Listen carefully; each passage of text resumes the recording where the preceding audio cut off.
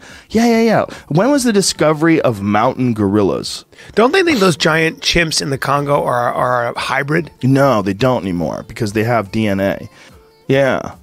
A German explorer, incredible. Captain Robert von Beringe. The mountain gorilla was named the Gorilla Beringe in honor of the captain. Wow. Yeah. Wow.